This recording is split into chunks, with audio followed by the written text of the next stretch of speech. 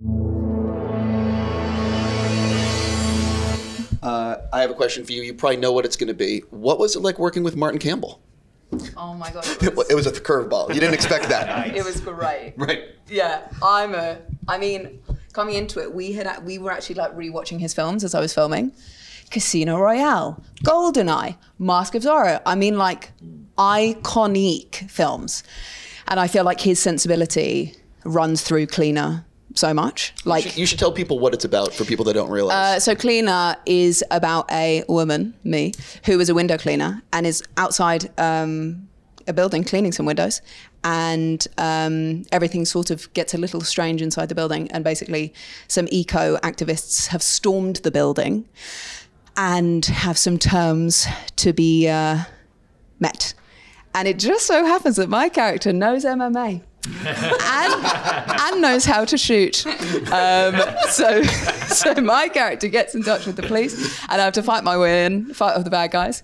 It was really intense. It's funny because I'm mid-shooting something now, which is like, yeah, a few takes onwards. Like, Martin is a real perfectionist, and it was amazing. Like, one of his notes was, just didn't feel it that time, try again. And you're like, okay. But there's always humor in his films, obviously amazing action, but it's like a classic action movie, but emotionally it was amazing, like a real exploration.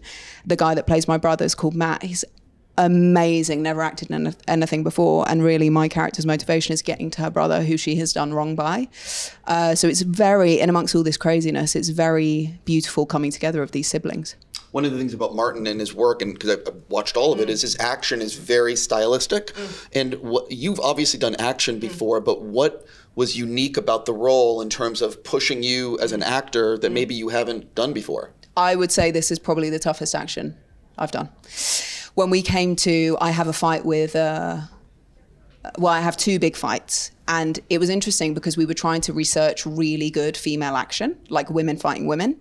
And it's not that easy to come by. Like, Atomic Blonde is a good recent one. And there are bits and bobs, but the intention of the stunt team and Martin and me was that the fights would be brutal, like just as brutal between me and the woman I fight, and then between me and the guy I fight. So it was tough. But because I've done other actiony stuff, you know that you've just got that bit inside you. You're like, I think I can't do it again, but I can, and I shall. Yeah, but I'm excited. I believe there's a first cut happening currently, and people are watching it. Yeah, it was really, like, he is amazing. And strangely, he reminds me of my dad. So I was like, Martin. Yeah, I'm excited. I just got to ask you real fast, and you know I'm going to ask about this. She's part of this franchise called Star Wars. It's not popular, but there's a few people that like it. So there's talk that the film that you guys are going to do is called New Jedi Order. Is that actually what it's called, or is this like? I don't know. Right. I mean, I think so. That was announced. Listen, I've seen it online a bunch, and I'm like, I think so. But you know the way it is over there. Things change. Yeah, I mean, from the announcement, I don't think that's changed. I know a script is happening, and I'm going to be reading it imminently, which is very exciting. Do you think that there's a chance that it is filming at some point have they actually said, Daisy, we want you to save some dates? Or is it one of these things where it could be this year, it could be next year? You don't. I think it could be this year. Because I read that it was going to film later this year, but I don't know if that's true. It could be.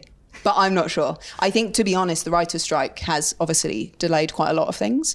So the intention was later this year. Hopefully it will be. Otherwise, top of next, I would imagine.